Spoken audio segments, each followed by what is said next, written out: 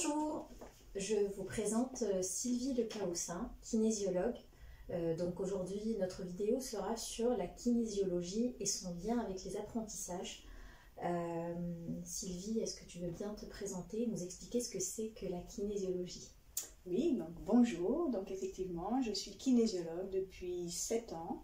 Avant, j'étais professeure des écoles pendant 18 ans, dont les 15 dernières dans un établissement classé zone violence, rare et clair pour finir RED+. Donc ça a été une démarche pour aider mes élèves d'une autre façon qui m'a permis de découvrir le brain gym puis la kinésiologie dans son ensemble. Donc la kinésiologie, ça permet de travailler sur les mémoires du corps et de libérer tous les stress posturaux, émotionnels, physiques et autres qui peuvent bloquer les enfants, alors puisque là on parle des apprentissages scolaires, les enfants dans leur capacité d'apprendre. Parfait. Je voulais savoir en fait quelle était ta posture auprès de tes clients, des enfants que tu reçois, et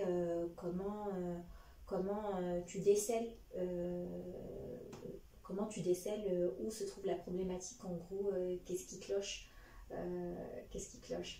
Alors, les personnes, j'agis sur le bébé jusqu'au senior, donc de 0 à 99 ans, j'aime bien dire. Mon plus jeune enfant avait 15 jours et ma senior a 89 ans. Donc le Brenel est l'âge et on ne travaille pas que sur les difficultés d'apprentissage.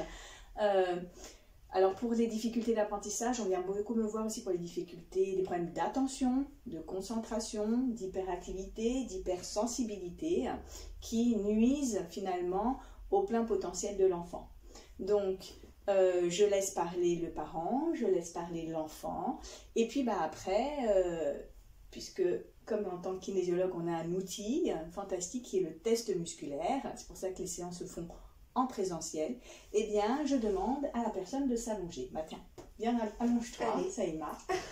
Expérimente. On va voir ça. Voilà, et donc, on travaille sur le corps et ses mémoires.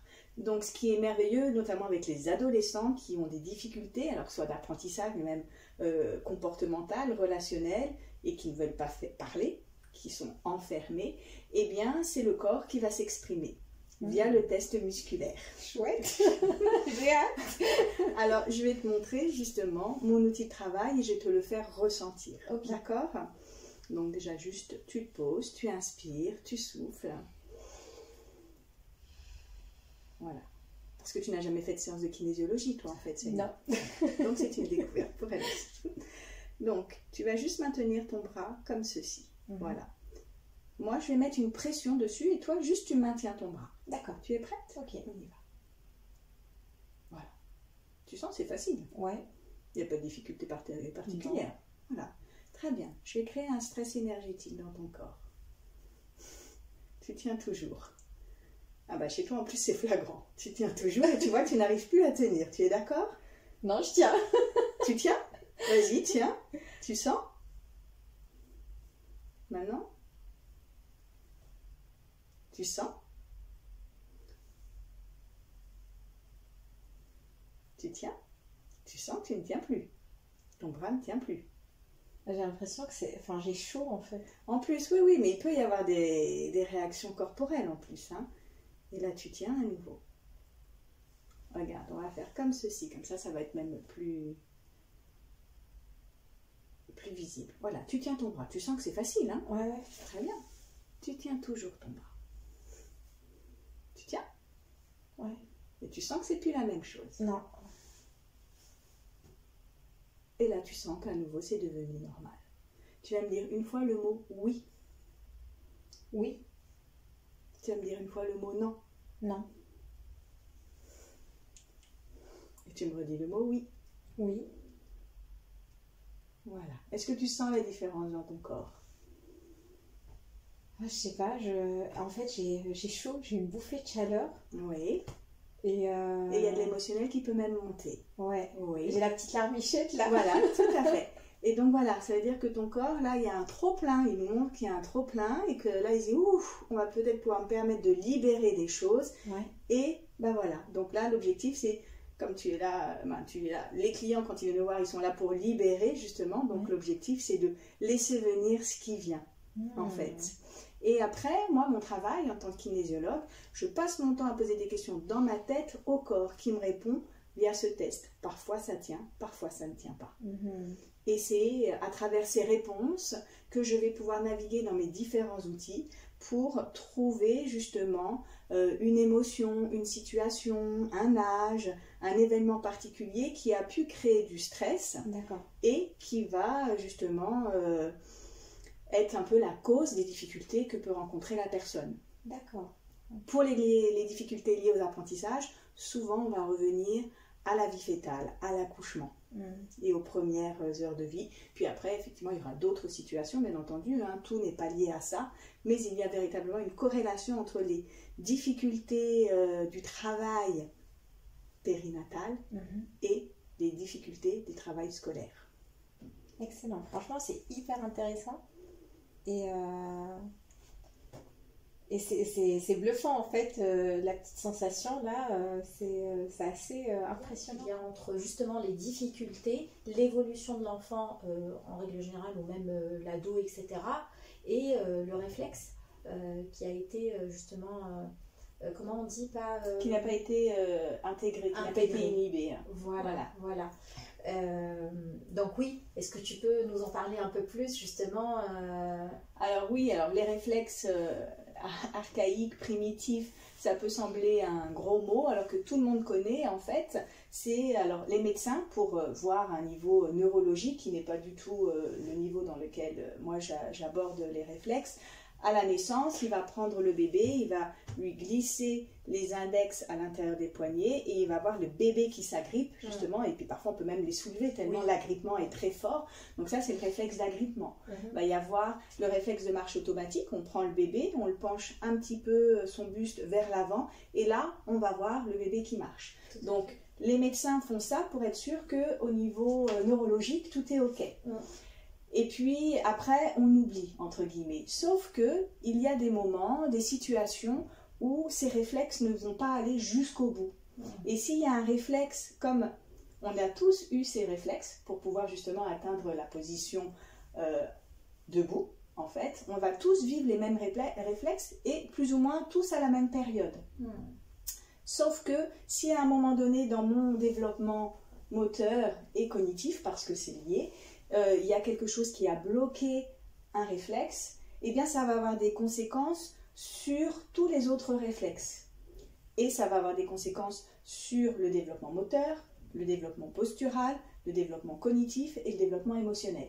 Et c'est tout ce qu'on rencontre finalement aujourd'hui dans nos classes. Tout à fait. Où il y a des difficultés et effectivement, autant on a compris pour le tout petit bébé que le corps est important, autant quand ça reste encore en maternelle, on lui laisse quand même une certaine place. Mais dès qu'on arrive à l'école primaire, alors on ne parle pas du collège, voilà, et le CP, il faut rester assis, et bien là, on demande à l'enfant d'avoir la maturité suffisante pour rester immobile, alors que c'est le geste, le mouvement le plus dur qu'on puisse demander à une personne.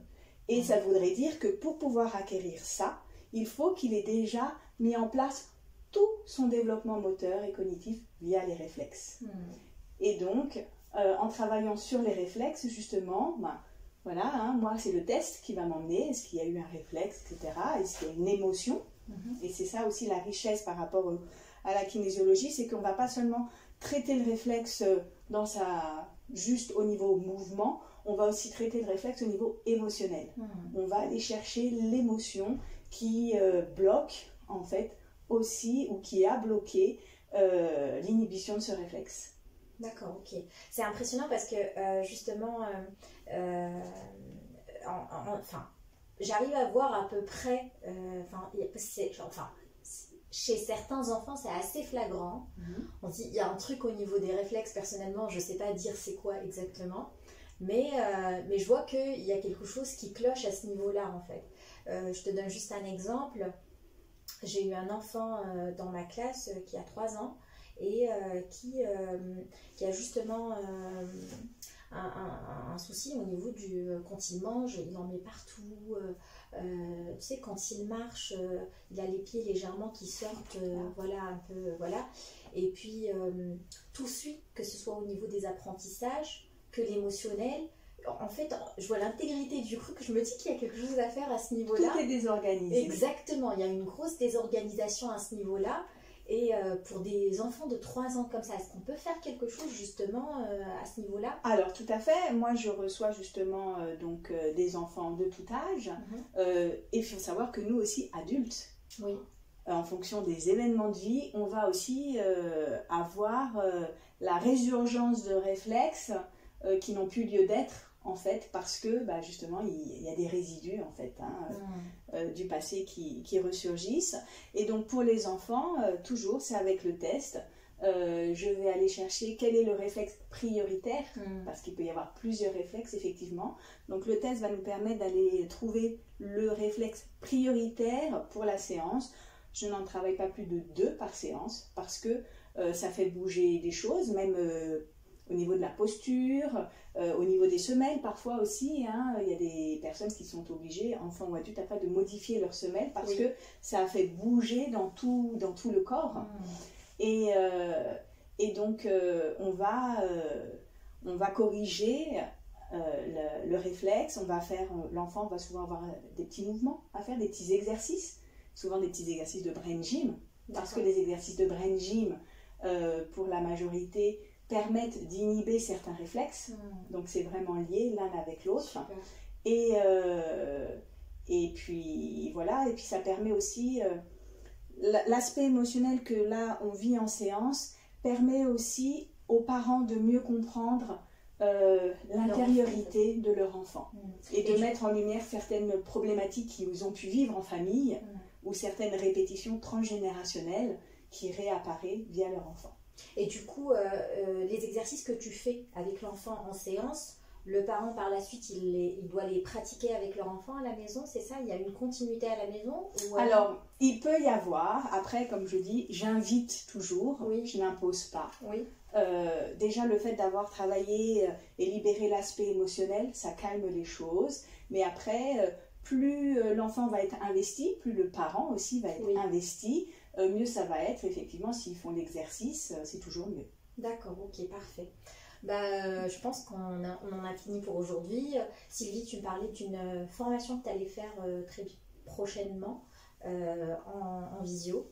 Oui, tout à fait. Alors, j'ai préparé, ça fait 1 an en fait, que je suis en train de construire une formation en ligne dédiée aux enseignants, au monde de l'éducation, qui va permettre d'aborder différemment justement l'enfant, les apprentissages, en comprenant bien tout le mécanisme du cerveau, ce qui nous est rarement expliqué dans notre formation initiale, toute l'importance du corps qu'on vient d'aborder via les réflexes, du corps dans les apprentissages, alors qu'on lui demande de ne plus bouger, et c'est parce que je lui demande de ne plus bouger que je vais avoir plus de difficultés à apprendre. Donc c'est mettre ça en lumière et donner des exercices, des mouvements en fait, pour permettre à soi-même en tant qu'enseignant, parce qu'on ne pense pas à nous en tant qu'enseignant, on est un petit peu livré à nous-mêmes, on a notre mal-être et on ne sait pas trop quoi en faire, parce que au-delà d'être enseignant, on est juste des êtres humains avec notre vie qui parfois peut être aussi agitée, et puis les consignes, on va dire, ministérielles qui nous arrivent souvent par le biais des médias, et puis il faut qu'on l'accueille comme on peut. Sereinement. Voilà. Donc, c'est des outils qui nous permettent, nous, déjà, de nous sentir bien. Et si nous, on est bien, on va pouvoir après les transmettre à nos élèves qui, eux, vont pouvoir se sentir bien, avoir une cohésion de classe. Super. Donc, effectivement, c'est une formation que j'ai pensée, moi, en tant qu'enseignante, pour les enseignantes, tout en intégrant justement mes compétences de kinésiologue. Super, merci beaucoup. Je mettrai le lien pour les coordonnées de Sylvie si vous souhaitez la contacter. Et puis, n'oubliez pas de vous abonner à la chaîne, de mettre le petit pouce, la notification. Et je vous dis à très bientôt pour une prochaine vidéo. À très bientôt, merci et merci beaucoup Saïma. Je t'en prie, c'était un plaisir.